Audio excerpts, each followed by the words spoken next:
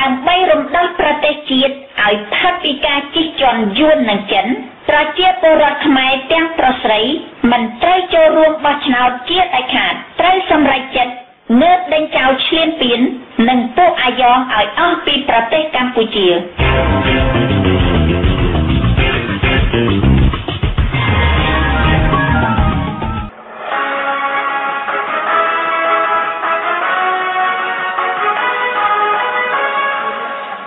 ខ្ញុំបាទពូចលនៃបដិវត្តផ្កាឈូកសូមជម្រាបសួរបងប្អូនជនរួមជាតិដែលស្ដាប់វិទ្យុបដិវត្តផ្កាឈូកទាំងក្នុងស្រុកទាំងក្រៅស្រុកជាការតាមដានព្រឹត្តិការណ៍ជាតិនិងអន្តរជាតិដែលតាក់ទងស្ថានភាពកម្ពុជាទី1នៅអន្តរជាតិនៅវេណេស៊ុយឡាការបោះឆ្នោតរើសប្រធានាធិបតីមុនចប់អាណត្តិលោកម៉ាត់ដេរ៉ូបានជាប់ឆ្នោតធ្វើជាប្រធានាធិបតីជាលើកទី2គណៈបកប្រឆាំងបានប្រកាសថាមិនទទួលស្គាល់លទ្ធផលនេះទេសហរដ្ឋអាមេរិកបានប្រកាសថានឹងពុំទទួលស្គាល់លទ្ធផលនៃការបោះឆ្នោតនេះទេគឺដោយសារវិបត្តិនយោបាយរ៉ាំរ៉ៃនេះហើយដែលនាំឲ្យប្រទេសវេណេស៊ុយឡាកំពុងធ្លាក់ក្នុងវិបត្តិសេដ្ឋកិច្ចយ៉ាងធ្ងន់ធ្ងរបកប្រឆាំងបានថ្លែងថាការបោះឆ្នោតនេះគឺជាការឆបោកតួលេខអ្នកចូលរួមមាន 46.1% នៃអ្នកចុះឈ្មោះបោះឆ្នោតហើយក្នុងតួលេខនេះអ្នកបោះឆ្នោតលើលោកម៉ាត់ឌឺរ៉ូមានចំនួន 67.7% រីឯ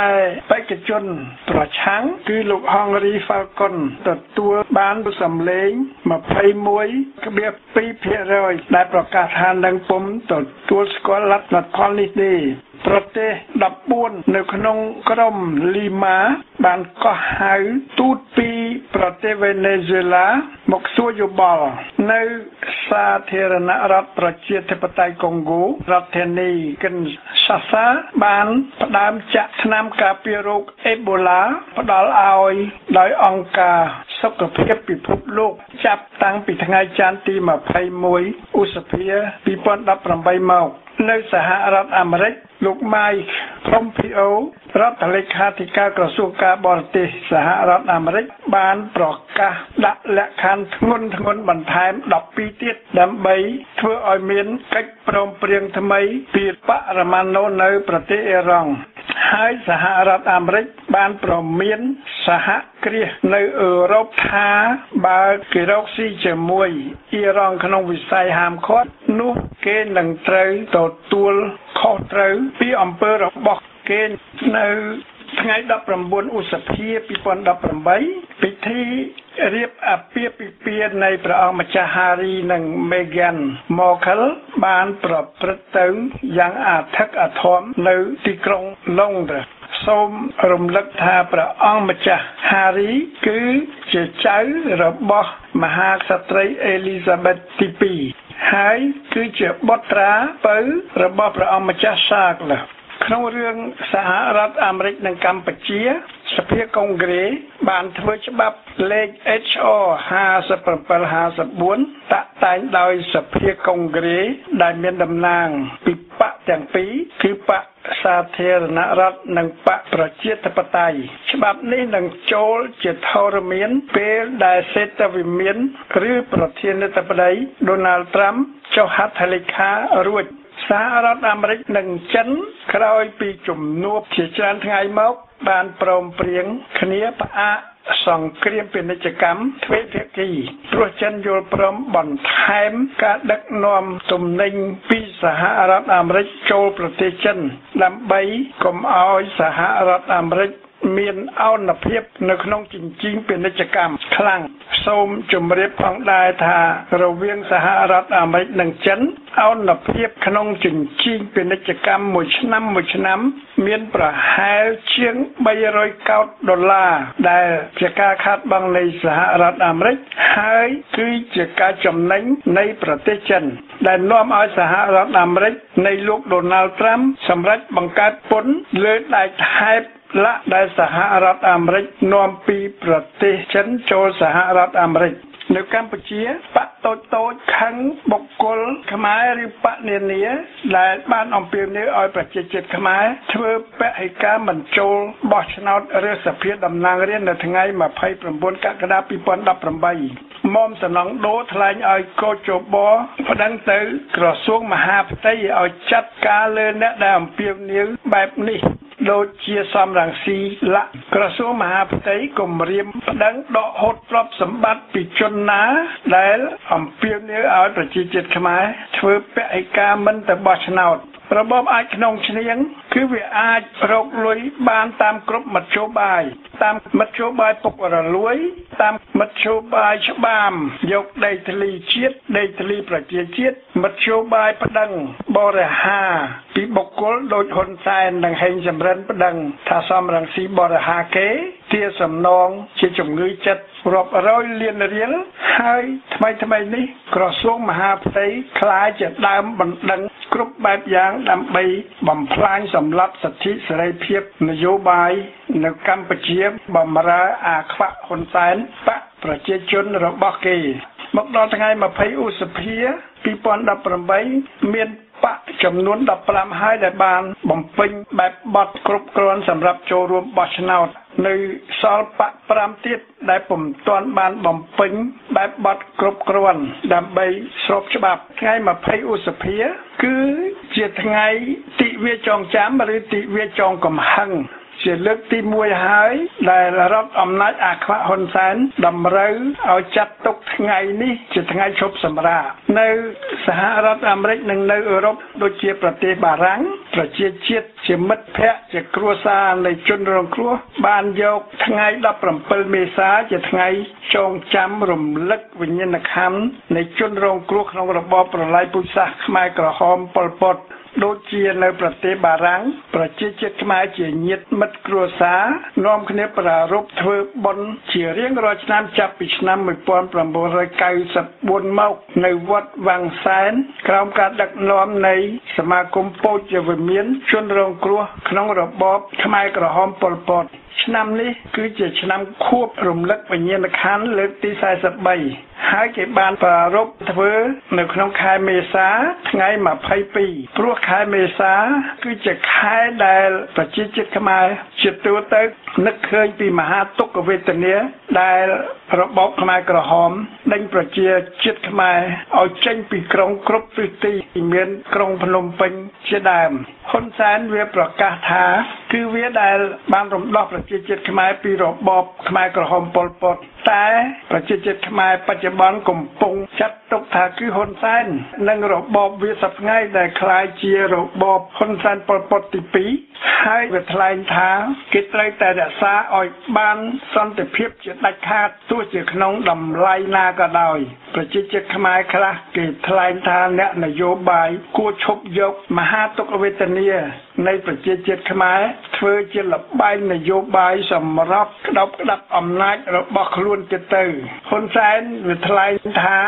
រក្សាសន្តិភាពបានទើបមានជីវិតរស់ទើបមានការអភិវឌ្ឍតែប្រជាជាតិខ្មែរយល់ថាគឺជាលេសដើម្បីហ៊ុនសែនក្តោបក្តាប់អំណាចតទៅទៀតដូច្នេះហើយបានជាបដិវត្តការជូកនិងបកឬចលនាសង្គ្រោះចៅបានប្រកាសអំពាវនាវឲ្យប្រជាពលរដ្ឋខ្មែរកុំនាំគ្នាទៅបោះឆ្នោតពលគឺធ្វើពហិការកុំចូលរួមបោះឆ្នោតនៅថ្ងៃ29កក្កដា2018ព្រោះចាប់ពីថ្ងៃ7មករា1979មកយួនលើកក្រុមអាខ្វាក់ហ៊ុនសែនបន្ទប់ឲ្យកាន់ក្តាប់កម្ពុជាហើយក្រោយពីឆ្នាំ1993ហ៊ុនសែនបានឡំប៉ាព្រោះវាចាញ់ឆ្នោតប្រុងធ្វើអបគមទើបស្ដេចសីហនុប្រគល់ឋានៈឲ្យហ៊ុនសែនធ្វើជានាយករដ្ឋមន្ត្រីទី2បន្ទាប់ពីវាធ្វើរដ្ឋប្រហារដើម្បីក្តោបក្តាប់អំណាចក្នុងឆ្នាំ1997ហ៊ុនសែនវាធ្វើការបោះឆ្នោតតាមរយៈកោជបបំរើវាចាប់តាំងពីឆ្នាំ1998រហូតដល់ឆ្នាំ2008 2013គឺវាបានបន្លំឆ្នោតរហូតតាមរយៈកោជបហើយគ្រប់គ្រងប្រទេសជារហូតមកដល់ឆ្នាំ2018នេះ កាលពីឆ្នាំ2013ហ៊ុនសែនវាចាញ់ឆ្នោតតែវាដាក់រទេះតង់ដើម្បីប្រកាសលទ្ធផលយកឈ្នះ68កៅអីទុក55កៅអីឲ្យបកប្រឆាំងនៅឆ្នាំ2018នេះគឺវាធ្វើច្បាប់ដេញបកសង្គ្រោះចោលមិនឲ្យចូលរួមបោះឆ្នោតចាប់ប្រធានកម្មសខាដាក់គុកហើយដាក់ទោសសំរងស៊ីឲ្យខ្លាចជាទណ្ឌិតនៅក្រៅប្រទេសជាគោលដៅនៃទង្វើរបស់វាគឺដើម្បីពួកអាខ្វាក់វាបន្តកាន់អំណាចរហូតវាអាចបំផ្លាញធនធានប្រទេសខ្មែរជាព្រៃជារ៉ែជាលោហៈធាតុនានានិងបំផ្លាញសិទ្ធិសេរីភាពប្រជាជាតិខ្មែរជាមនុស្សជាតិទៀតផងចាប់ពីឆ្នាំ1998មកក្នុងរឿងបំផ្លាញព្រៃឈើហ៊ុនសែនវាចំអកថាអឺរ៉ុបបំផ្លាញព្រៃឈើច្រើនជាងនៅកម្ពុជាឆ្ងាយណាស់តែអឺរ៉ុបបែរជាមកផ្ដល់មេរៀនឲ្យកម្ពុជាទៅវិញបច្ចុប្បន្នការបំផ្លាញព្រៃឈើគឺជាបាតុភូតជិះសេះលែងដៃគ្មានសង្គមស៊ីវិលបកនយោបាយណាហ៊ានតវ៉ាប្រឆាំងរិះគន់របបអាខ្វាក់ហ៊ុនសែនទេព្រោះគេខ្លាចអាខ្វាក់ហ៊ុនសែនចោទប្រកាន់គេថាធ្វើបដិវត្តពណ៌បើស្ដាប់អាខ្វាក់ហ៊ុនសែននាំឲ្យយើងជាប្រជាជាតិខ្មែររឹតតែស្គាល់ពីកម្រិតទាបនៃចំណេះដឹងនៃអាខ្វាក់ហ៊ុនសែនហើយនឹងចារិតផ្ដាច់ការព្រៃផ្សៃនៃរបបវានិងចារិតតួខ្លួនវាជាអតីតកម្មាភិបាលខ្មែរក្រហមដូច្នេះហើយបានជាបដិវត្តការឈូអំពាវនាវកុំឲ្យប្រជាជាតិខ្មែរទៅចូលរួមបោះឆ្នោតចាប់ពីឆ្នាំ2011មកម្លេះនៅឆ្នាំ2018នេះអន្តរជាតិនិងបកសង្គ្រោះចោលគេទើបតែនឹងចាប់ផ្ដើមផ្ដន់ទាដាក់ទណ្ឌកម្មលើទង្វើនៃរបបអាខ្វាក់ហ៊ុនសែនព្រោះកម្ពុជាពុំអាចរស់នៅដូចសត្វដេរិឆានក្រោមរបបអាខ្វាក់ហ៊ុនសែនបែបនេះបានទៀតទេឬមួយកម្ពុជាคล้ายជាទ្រង់ជ្រូកដូចក្នុងរបបប៉ុលពតឬមួយប្រជាជាតិខ្មែររស់នៅក្នុងព្រៃដែលសម្បូរដោយសត្វសាហាវរងចាំពេលវាឃ្លានវាងើបខំស៊ីប្រជាជាតិខ្មែរដែលវាទុកថាជាសត្វស៊ីស្មៅលាក់ព្រោះបកអាខ្វាក់និងបករណបតូចតាចអែបអបដើម្បីស៊ីប៉ែក្បត់សិទ្ធិសេរីភាពនៃប្រជាជាតិខ្មែរក្បត់ឯករាជ្យបូរណភាពទឹកដីនៃកម្ពុជាត្រូវតែក្លាយជាប្រទេសឯករាជ្យមានបូរណភាពទឹកដីហើយប្រជាជាតិខ្មែរត្រូវតែក្លាយជាពលរដ្ឋនិងជាមនុស្សជាតិដូចនៅប្រទេសសេរីនានានេះហើយជាគោលដៅ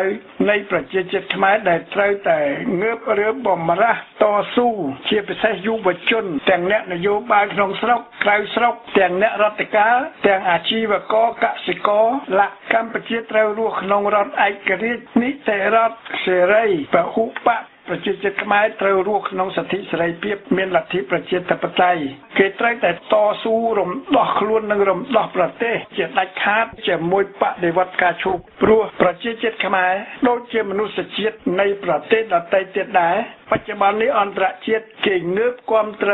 ប្រជាជាតិខ្មែរពីគ្រប់ទិសទីគឺពីអង្គការសហប្រជាជាតិជាពិសេសនៅក្នុងសេចក្តីប្រកាសរួមនៃប្រទេស45ក្នុងក្រុមប្រឹក្សាសិទ្ធិមនុស្សនៅទីក្រុងហ្សឺណែវនិងសេចក្តីសម្រេចចិត្តពីសហរដ្ឋអាមេរិកពីអឺរ៉ុបអ្វីជាគោលដៅពិតប្រាកដនៃការតស៊ូរបស់ប្រជាជាតិខ្មែរទី1គឺរំដោះកម្ពុជាឲ្យបានតាមគ្រប់មធ្យោបាយព្រោះគឺជាសិទ្ធិនៃប្រជាជាតិខ្មែរទី2រំដោះប្រជាជាតិខ្មែរឲ្យក្លាយជាពលរដ្ឋក្នុងរបបនីតិរដ្ឋមានសេរីភាពស្របតាមកិច្ចព្រមព្រៀងប៉ារីស1991តើសម្ពាធនិងជំនួយអន្តរជាតិអាចជួយកម្ពុជាបានត្រឹមកម្រិតណាទី1ដូចជាអង្គការសហប្រជាជាតិដែលជាអ្នកបានផ្ដួចផ្ដើមតាក់តែងឲ្យមានកិច្ចព្រមព្រៀងប៉ារីស1991ជាដើមទី2អន្តរជាតិសេរីមានសហរដ្ឋអាមេរិកអឺរ៉ុបដែលគេចង់ឃើញកម្ពុជាមានសន្តិភាពហើយប្រជាជាតិខ្មែរមានសេរីភាពក្រោយពីប្រជាជាតិនេះបានស្លាប់ជាង3លាននាក់នៅក្នុងរបបប៉ុលពតមកអ្វីជាឧបសគ្គឬជាសត្រូវនៃការតស៊ូរបស់ប្រជាជាតិខ្មែរទី1ចក្រពត្តិសេដ្ឋកិច្ចចិននិងរបបអាណានិគមនិយមយួនថ្មីទី2វត្តមាននៃបកប្រជាជនយួនគឺរបបអាខ្វាក់ហ៊ុនសែនប៉ុលពតទី2ដែលមានហ៊ុនសែនជាអតីតកម្មាភិបាលខ្មែរក្រហមសម័យប៉ុលពត ទី3វត្តមាននៃក្រមត្រពងសុំក្រលំក្បត់ជាតិជាបកនយោបាយតូចតាចនានាជាជនសក្តិភូមិនិយមរាជានិយមជាបកពួកម៉ាហ្វយ៉ាមូលធននិយមក្នុងរបបប្រៃផ្សាយពុករលួយដោយសត្វខ្លាសត្វតោក្រពើឆ្លាមលាក់នៅក្នុងសង្គមខ្មែរទី1រំដោះកម្ពុជាគឺរំដោះពីយួនអាណានិគមហាណូយព្រោះគឺជាសិទ្ធិនៃប្រជាជាតិខ្មែរដែលកម្ពុជាបានទទួលឯករាជ្យរួចមកហើយកាលពីថ្ងៃ9វិច្ឆិកា1953ដូច្នេះប្រជាជាតិខ្មែរអាចប្រើគ្រប់មធ្យោបាយទោះជាហិង្សាទោះជាអហិង្សាក៏ដោយធ្វើជាឧទាមក្រុងជាឧទាមព្រៃជាកងទ័ពព្រៃកងទ័ពស្រុកព្រោះប្រជាជាតិខ្មែរមានគោលដៅដែលមានចែងនៅក្នុងកិច្ចព្រមព្រៀងប៉ារីស$231991ពលគឺកុំឲ្យមានអាណានិគមយួនឬអាយ៉ងយួនហ៊ុនសែនផ្ដាច់ការប៉ុលពតទី2នៅកម្ពុជាម្ដងទៀតដើម្បីកម្ពុជាមានសុខសន្តិភាពដើម្បីបម្រើប្រទេសនិងប្រជាជាតិកម្ពុជាតែសប្តាហ៍ថ្ងៃអាខ្វាក់ហ៊ុនសែនវាបម្រើអាណានិគមយួនបម្រើចក្រពត្តិសេដ្ឋកិច្ចចិនហើយបំផ្លាញប្រយោជន៍កម្ពុជានិងប្រយោជន៍ប្រជាជាតិខ្មែរគឺគេត្រូវរើបម្រាស់ធ្វើក្នុងក្របខ័ណ្ឌបដិវត្តការឈូកដែលគោរពតាមច្បាប់អន្តរជាតិត្រូវទាមទារយកឯករាជ្យដោយត្រូវតែបំផ្លាញទ័ពឈ្លានពានឬទ័ពផ្ដាច់ការបម្រើបរទេសឲ្យខ្ទេចខ្ទីឲ្យឃ្លាតចេញពីកម្ពុជាទី2រំដោះប្រជាជាតិខ្មែរគឺរំដោះប្រជាជាតិខ្មែរឲ្យក្លាយជាប្រជាជាតិមានសេរីសិទ្ធិនិងលទ្ធិប្រជាធិបតេយ្យគឺបង្កើតនីតិរដ្ឋគឺត្រូវសួរយោបល់ប្រជាជាតិខ្មែរក្នុងប្រជាមតិឬរដ្ឋធម្មនុញ្ញជាដើមរួចទើបគេកសាងស្ថាប័នឯករាជ្យនានាដោយយកឆន្ទៈប្រជាជាតិខ្មែរធ្វើជាយន្តការគ្រឹះគោរពសិទ្ធិសេរីភាពនៃមនុស្សជាតិស្របតាមធម្មនុញ្ញអង្គការសហប្រជាជាតិនិងស្របតាមសេចក្តីថ្លែងការណ៍ជាសកលនៃសិទ្ធិមនុស្សឆ្នាំ1948ពលគឺត្រូវតែមានវត្តមានកោជបឯករាជ្យមានច្បាប់បោះឆ្នោតត្រឹមត្រូវយុត្តិធម៌គោរពសិទ្ធិសេរីភាពនិងយន្តការនៃលទ្ធិប្រជាធិបតេយ្យនីតិរដ្ឋពិតការបោះឆ្នោតឆ្នាំ1998 2003 2008 2013បានទទួលលទ្ធផលបន្លំដោយកោជបត្រពងឬអាយ៉ងហ៊ុនសែនការបោះឆ្នោត2018រឹតតែមិនត្រឹមត្រូវទៀតព្រោះអាខ្វាក់វាខ្លាចចាញ់វាក៏រំលាយបកប្រឆាំងពីឆាកនយោបាយចាប់ប្រធានកម្មសខាដាក់គុកដើម្បីវាធ្វើការបោះឆ្នោតคล้ายអាចបន្តអំណាចផ្ដាច់ការរបស់វាទៀតការតស៊ូនៃបដិវត្តការឈូកគឺស្របតាមកិច្ចព្រមព្រៀងប៉ារីស$231991ដែលមាន2ចំណុចទី1ទាមទារបូរណភាពទឹកដីកម្ពុជាពីយួនទី2ធ្វើឲ្យប្រជាជាតិខ្មែរមានសិទ្ធិសេរីភាពអាចអនុវត្តលទ្ធិប្រជាធិបតេយ្យព្រោះគឺជាកិច្ចព្រមព្រៀងដើម្បីឲ្យចតុភាគីអនុវត្តតែក្រុមអាខ្វាក់ហ៊ុនសែនយួនចិនវាក្តោបក្តាប់យករាជានិយមទី2សីហមុនីធ្វើជាសម្បកក្រៅដើម្បីបម្រើប្រយោជន៍ប្រយោជន៍គ្រួសារប្រយោជន៍បរទេសយួនចិនបំផ្លាញប្រយោជន៍កម្ពុជានិងបំផ្លាញប្រយោជន៍ប្រជាជាតិខ្មែរដូច្នេះការតស៊ូឬបំរាស់បែបនេះគឺអន្តរជាតិគេគាំទ្រព្រោះស្របតាមច្បាប់មនុស្សជាតិនិងស្របតាមធម្មនុញ្ញនៃអង្គការសហប្រជាជាតិគឺជាគោលដៅនៃបដិវត្តការឈូកដើម្បីប្រឆាំងការបង្វែងដានអនុវត្តដោយក្រុមអាខ្វាក់ហ៊ុនសែនដើម្បីជៀសវាងការគោរពកិច្ចព្រមព្រៀងប៉ារីស$231991ដើម្បីបម្រើប្រយោជន៍បុគ្គលប្រយោជន៍បកប្រយោជន៍ចវាយនីយួនចិនបដិវត្តការឈូកមានគោលដៅទាំងពីរនេះដើម្បីអនុវត្តក្នុងយុទ្ធនាការធ្វើជាមួយប្រជាជាតិធ្វើដោយប្រជាជាតិដើម្បីបម្រើប្រជាជាតិជានិច្ចនិរន្តរ៍ក្នុងបច្ចុប្បន្នកាលនិងទៅអនាគតកាលដោយយកមេរៀនពីអតីតកាលធ្វើជាមូលដ្ឋានគ្រប់វិស័យសម្រាប់បង្ហាញផ្លូវដើរទៅមុខដូច្នេះតើមហាពហិការនៅថ្ងៃ29កក្កដា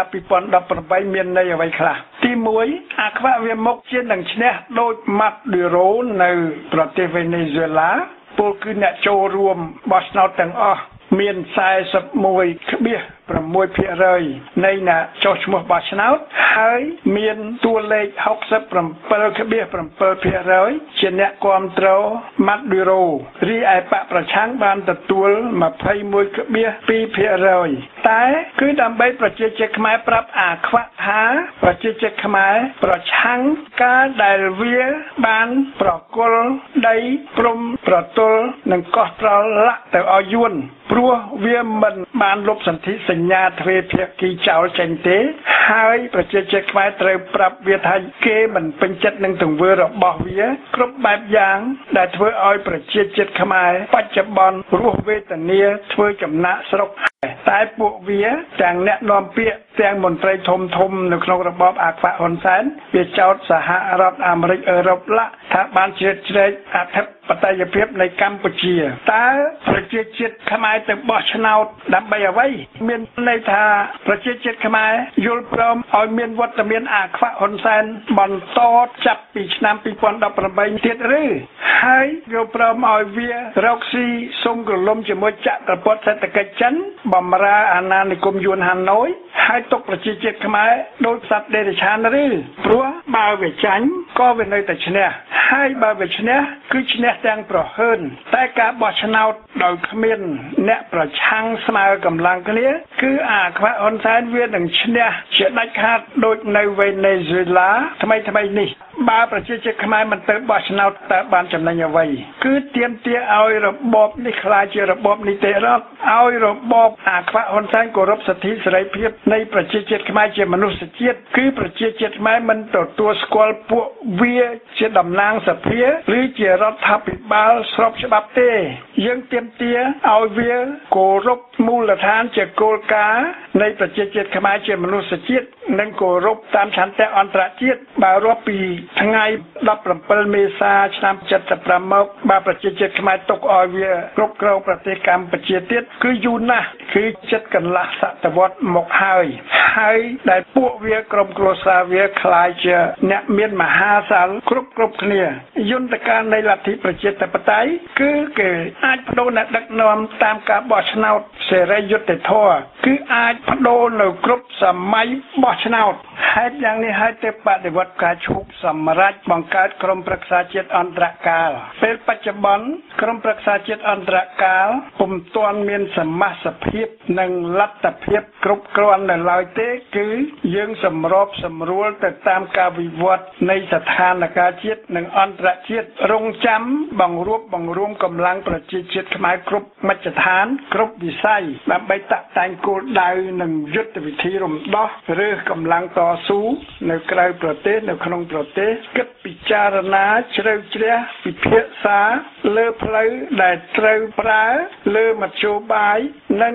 រើសយកឧបករណ៍ក្រៅស្រុកក្នុងស្រុករួមសហការជាមួយអន្តរជាតិធ្វើជាមួយប្រជាជាតិធ្វើដោយប្រជាជាតិដើម្បីបម្រើប្រជាជាតិទាំងបច្ចុប្បន្នទាំងទៅអនាគតទុកប្រជាជាតិខ្មែរជាមនុស្សជាតិពុំមែនទុកគេជាសត្វដេរឆានដូចនៅក្នុងរបបកុម្មុយនីសខ្មែរក្រហមប៉ុលពតនិងរបបកុម្មុយនីសហ៊ុនសែនសុំក្រឡុំជាមួយរាជានិយមខ្មែរស៊ីប៉ែទាំងពីរលើកមកហើយនេះទេគឺក្រុមប្រឹក្សាជាតិអន្តរកាលនេះហើយដែលនឹងដឹកនាំនយោបាយនៃរដ្ឋាភិបាលដែលប្រជាជាតិខ្មែរនឹងទទួលយកដើម្បីអនុវត្តការរំដោះប្រជាជាតិបន្តិចម្ដ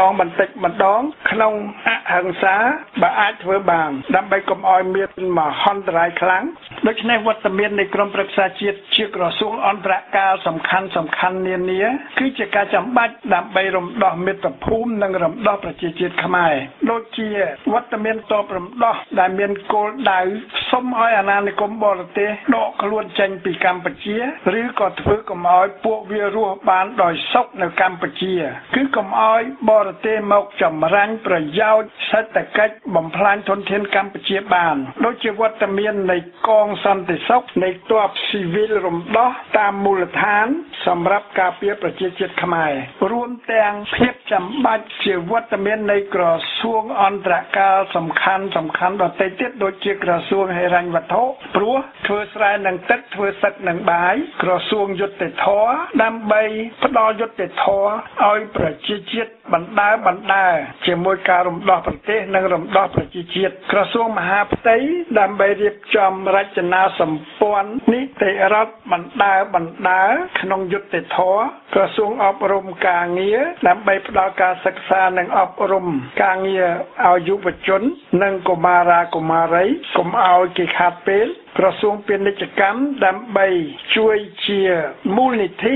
ឬស្បៀងរំដោះជាតិក្រសួងទេសចរកសិកម្មឧស្សាហកម្មគឺជាបាយជាទឹកជាមូលនិធិជួយជ្រោមជ្រែងការរំដោះកម្ពុជាផងនិងផ្ដល់ឱកាសឲ្យប្រជាជាតិខ្មែររស់ផងតើសម្ពាធអន្តរជាតិមានទម្ងន់ប៉ុណ្ណាដូចជាអង្គការសហប្រជាជាតិតុលាការព្រហ្មទណ្ឌអន្តរជាតិតុលាការយុត្តិធម៌អន្តរជាតិក្រុមប្រឹក្សាសិទ្ធិមនុស្សនៅហ្សឺណែវក្រុមប្រឹក្សាសន្តិសុខហ៊ុនសែនថ្លែងថាអង្គការសហប្រជាជាតិត្រូវការកម្ពុជាគឺត្រូវការកម្លាំងមួកខៀវពីកម្ពុជាដូច្នេះអង្គការសហប្រជាជាតិពុំហ៊ានព្យួរអាសនៈកម្ពុជា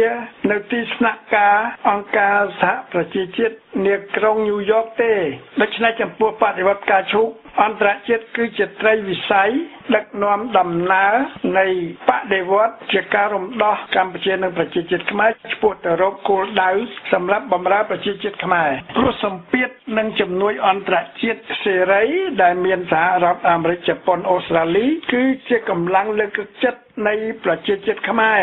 និងជាជំនួយសម្ភារៈក្នុងជីវភាពប្រជាជាតិខ្មែរក្នុងអន្តរកាលនៃការរំដោះមាតុភូមិផងដែរសូមបញ្ជាក់ថាគោលដៅនៃបដិវត្តការឈូកគឺទាមទារបូរណភាពទឹកដីកម្ពុជានិងសិទ្ធិសេរីភាពនៃប្រជាជាតិខ្មែរក៏ដូចជាអន្តរជាតិដែលគេទាមទារសូមឲ្យរបបអាខ្វាក់ហ៊ុនសែនឈប់សម្លាប់លទ្ធិប្រជាធិបតេយ្យនិងឈប់បំពានសិទ្ធិសេរីភាពនៃប្រជាជាតិខ្មែរដូច្នេះសម្ពាធនានាពីអឺរ៉ុបពីកាណាដាឡាគឺជាជំនួយអន្តរជាតិនាំឲ្យប្រជាជាតិខ្មែរមានភាពកក់ក្ដៅពិតមែនតែការរំដោះកម្ពុជានិងប្រជាជាតិខ្មែរគឺស្ថិតនៅលើឆន្ទៈដ៏មោះមុតជាការតស៊ូនៃប្រជាជាតិខ្មែរទាំងក្នុងស្រុកទាំងក្រៅស្រុកជាមុនដូច្នេះអន្តរជាតិគឺជាត្រីវិស័យនៃការតស៊ូរបស់ប្រជាជាតិខ្មែរដើម្បីប្រជាជាតិខ្មែរអាចសម្រេចគោលដៅទៅតាមសង្វាក់នៃការវិវត្តអន្តរ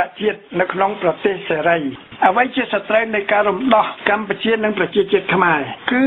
រដ្ឋការយួនហាណូយដែលធ្លាប់តែបោកប្រាស់អន្តរជាតិធ្លាប់បោកប្រាស់សីហនុនៅក្នុងរាជាណាចក្រកម្ពុជាទី1គឺប្រជាជនយួនជាអន្តោប្រវេសន៍បច្ចុប្បន្នដែលក៏ឃ្លើនប្រហើនមិនគោរពសិទ្ធិសេរីភាពនៃប្រជាជាតិខ្មែរនៅក្នុងកម្ពុជាទេគឺកងទ័ពនិងកងឆ្លូបយួននៅកម្ពុជាដែលត្រួតពិនិត្យលើក្បាលហ៊ុនសែនព្រោះហ៊ុនសែនវាប្រកាសថាវាមានយួននៅពីលើក្បាលវាជាង100,000 នាក់គឺប្រទេសចិនដែលមានគំនិតទុច្ចរិតតាំងតែពីអតីតកាលហើយបន្តនៅក្នុងពេលបច្ចុប្បន្នកាលគឺចិនកំពុងផ្ដល់ជំនួយទ័ពបែបទុច្ចរិតលើកទឹកចិត្តអាខ្វាក់ហ៊ុនសែនចិនហត់ទឹកសម្លឹងការចិនកំពុងយកប្រទេសកម្ពុជាធ្វើជាហាងរកស៊ីដោយកាលពីក្នុងអតីតកាលដែលចិន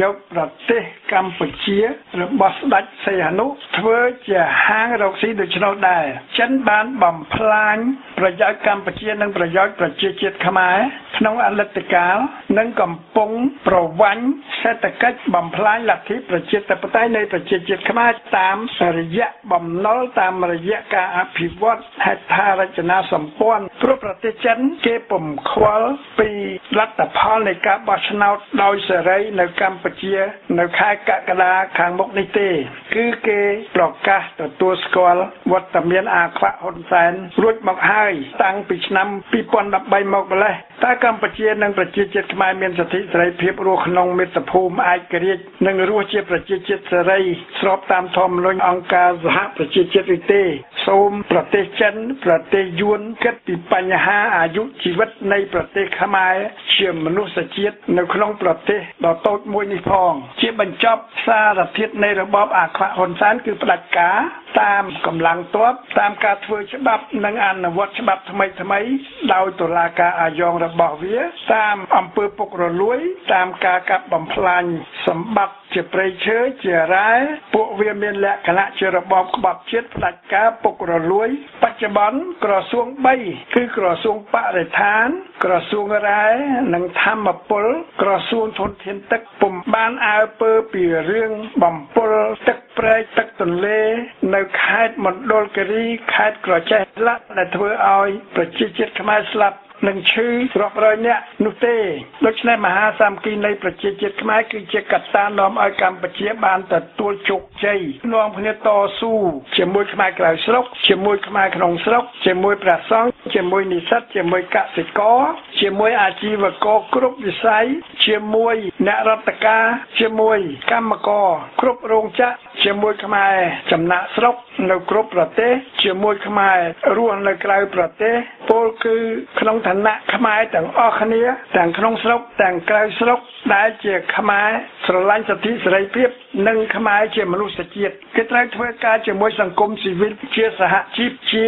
សមាគមគ្រប់វិស័យគ្រប់មជ្ឈដ្ឋានដូចជាសហគមន៍ដីធ្លីសមាគមបរិស្ថានពលករចំណាក់ស្រុកគ្រប់ប្រទេសមានម៉ាឡេស៊ីថៃកូរ៉េខាងត្បូងជប៉ុននៅមជ្ឈិមបូព៌ាឡាជារួមគឺជាការប្រយុទ្ធរវាងប្រជាជាតិខ្មែរប្រឆាំងក្រុមអាខ្វាក់ហ៊ុនសែនដែលប្រឆាំងអង្គការសហប្រជាជាតិប្រឆាំងអន្តរជាតិប្រឆាំងលោកសេរីគឺវាទេដែលប្រឆាំងនឹងប្រជាជាតិខ្មែរហើយវាចោទអង្គការសហប្រជាជាតិប្រទេសសេរីថាចូលលូកដៃលើអធិបតេយ្យភាពនៃកម្ពុជាខ្មែរមិនត្រូវចូលរួមទៅបោះឆ្នោតឲ្យបកអាខ្វាក់ហ៊ុនសែននិងបកតូចនានាជិត20នៅសម័យបោះឆ្នោតថ្ងៃទី29កក្កដា2018នោះឡើយដើម្បីបង្ហាញឲ្យរបបអាខ្វាក់ហ៊ុនសែនថាប្រជាជាតិខ្មែរគេឈប់ត្រូវការវាទៀតហើយ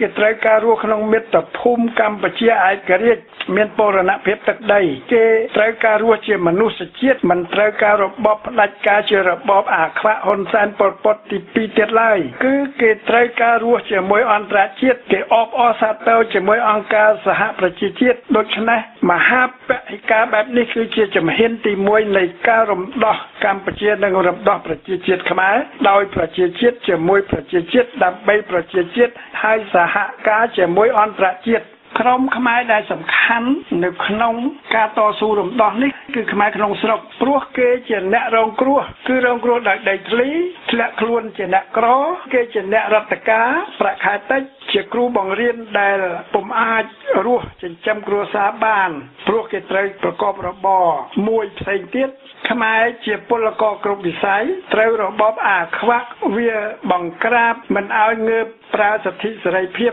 ហើយចាប់គេដាក់គុកតាមច្បាប់ថ្មីជាច្រើនដែលវាទើបបង្កើតច្បាប់ខ្លះកែប្រែរដ្ឋធម្មនុញ្ញហើយចោទអ្នកដែលស្រឡាញ់សិទ្ធិសេរីភាពថាចង់ធ្វើបដិវត្តពណ៌ប្រលំរបបវាតាមពិតពួកវាចង់សម្លាប់ឆ្កែវានាំគ្នាស្រែកថាឆ្កែឈួតគឺដើម្បីគ្រប់គ្រងអំណាចឲ្យបានយូរបំបិទសិទ្ធិសេរីភាពសម្លាប់លទ្ធិប្រជាធិបតេយ្យហើយបង្ក្រាបប្រជាជាតិខ្មែរជាម្ចាស់ស្រុកជាម្ចាស់ប្រទេសរីឯខ្មែរក្រៅស្រុកគេមានទម្ងន់ធ្ងន់ក្រៃលែងគ្រប់វិស័យគ្រប់មជ្ឈដ្ឋានទោះជាវិស័យនយោបាយជាកម្លាំងពលករអាជីវករជាសង្គមស៊ីវិលជាថ្នាក់ដឹកនាំព្រោះគេមានសមត្ថភាពនិងលទ្ធភាពគេមានពេលគិតគ្រប់គ្រាន់ជួយរិះគិតពីមធ្យោបាយពីដំណោះស្រាយឲ្យកម្ពុជាបានឯករាជ្យឲ្យប្រជាជាតិខ្មែរមានសិទ្ធិសេរីភាពដូច្នេះក្នុងបរិបទ បច្ចុប្បន្នបែបនេះទាំងក្នុងពិភពលោកទាំងក្នុងស្រុកប្រជាជាតិខ្មែរត្រូវតែមានសង្ឃឹមខ្ពស់គេត្រូវតែបន្តការតស៊ូដេញរបបផ្ដាច់ការអាខ្វាក់ហ៊ុនសែនឲ្យបានជាដាច់ខាតគេមិនត្រូវនាំគ្នាទៅបោះឆ្នោតដើម្បីផ្ដល់និត្យានុកូលភាពឲ្យរបបប្រៃផ្សាយគ្រប់គ្រងកម្ពុជាបែបដេរឆាននោះឡើយគឺត្រូវតែងើបរើបំរាស់ឲ្យបានសម្រេចព្រោះគេជាមនុស្សជាតិហើយរបបអាខ្វាក់ហ៊ុនសែនគឺជារបបសម្លាប់មនុស្សជាតិប្រើអំពើប្រៃផ្សាយប្រជាជាតិខ្មែរត្រូវតែដេញអាណានិគមយួនឲ្យចេញពីកម្ពុជានិងដេញចក្រពត្តិសេដ្ឋកិច្ចចិនឲ្យឈប់បំផ្លាញសេដ្ឋកិច្ចនៃកម្ពុជាដើម្បីកម្ពុជាបានឯករាជ្យមានបូរណភាពទឹកដីនិងប្រជាជាតិខ្មែរក្លាយជាម្ចាស់ស្រុកទើបថ្នាក់ដឹកនាំនយោបាយខ្មែរនាំគ្នាគោរពឆន្ទៈប្រជាជាតិខ្មែរតាមយន្តការនៃលទ្ធិប្រជាធិបតេយ្យដូចជាប្រទេសសេរីនៅក្នុងអន្តរជាតិសេរីដូច្នេះអ្វីៗដែលសំខាន់នៅក្នុងគោលដៅនៃការតស៊ូគឺបម្រើមាតុភូមិកម្ពុជានិងប្រជាជាតិខ្មែរពុំមែនដើម្បីបម្រើបុគ្គលណាមួយក្រុមណាមួយឬបកសក្តិភូមិរាជានិយមកុម្មុយនីសនិយមនោះឡើយគឺដើម្បីបម្រើប្រទេសកម្ពុជានិងបម្រើប្រជាជាតិខ្មែរដែលជាមនុស្សជាតិជម្រាបលាបងប្អូនជនរួមជាតិដែលស្ដាប់វិទ្យុបដិវត្តន៍ការជួបទាំងក្នុងស្រុកទាំងក្រៅស្រុកសូមអរគុណ